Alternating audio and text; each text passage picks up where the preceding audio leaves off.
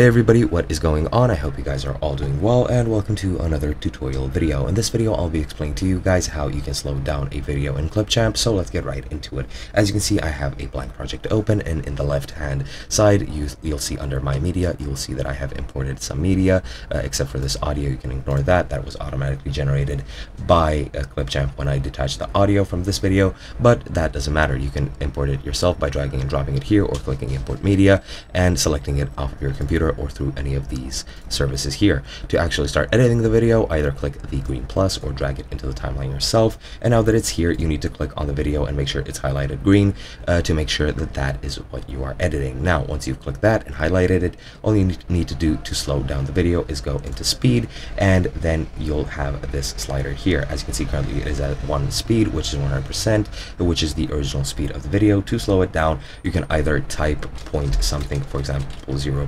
0.75, and now it'll be at 75% speed or 25% slower.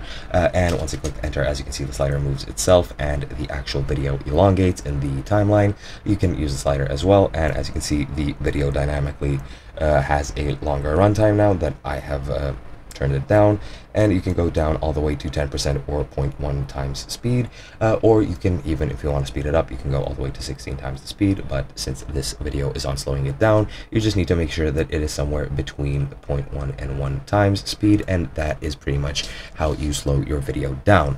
You can go, I'm pretty sure it's rounded down to 2 decimals, which it is. It might even be to 3.